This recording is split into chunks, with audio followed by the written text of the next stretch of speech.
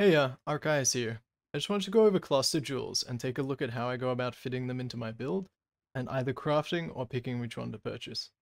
To start with, when looking at cluster jewels, I generally look at how many passive skills it adds and also what the small passives will grant. So for example, here we have increased fire damage, there's increased critical strike chance, and here is maximum life. This matters because this will affect what notables can roll on the cluster jewel, and in general, you want the lowest amount of passive skills.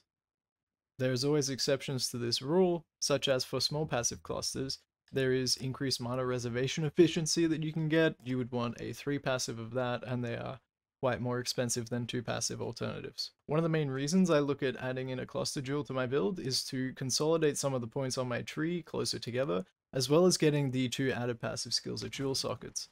So right here, I'm actually using 2 here, which saves me having to path to other jewel sockets around the tree.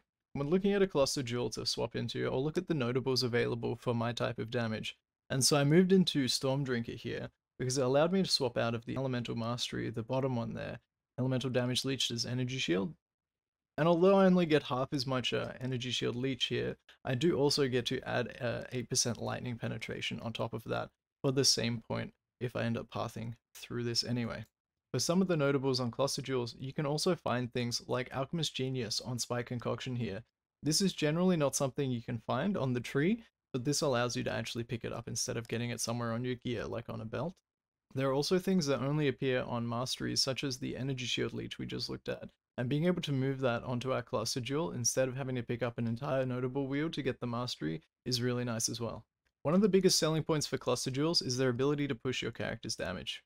I have a level 67 Poisonous Concoction character here, and just by adding a cluster jewel here, we can increase our damage by between 20 and 30%. This is great because we're going so close to a large jewel socket to put it in anyway, and also we can get these particular notables on a pretty low level cluster jewel, which makes going for something like this on your league starter not too terrible if you're going to go and do foothills farming. For foothills farming, Karv has a pretty in-depth video on that over on his channel, and I'll leave a link to the video in the description.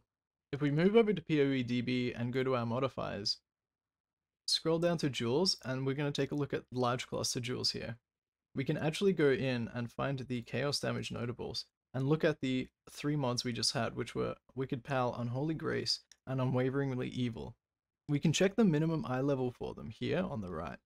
And so we can see that Unwaveringly Evil has an eye level of 1, the same with Unholy Grace, and Wicked Pal has eye level requirement of 50.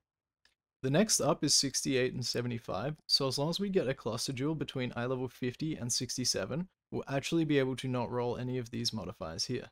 This can make rolling your cluster jewel a lot easier, especially in the early start of your league.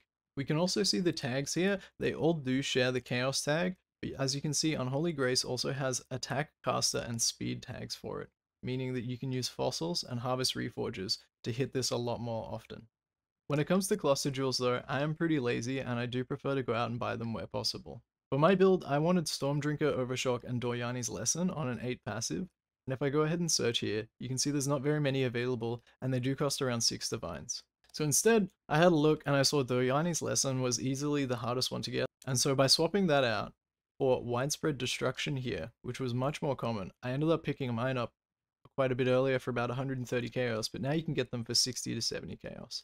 I ended up doing this because instead of the life leech, I managed to fit in vitality into my build instead, and so I just swapped out life leech for a bit of life regeneration instead, and saved myself a lot of currency for that trade-off.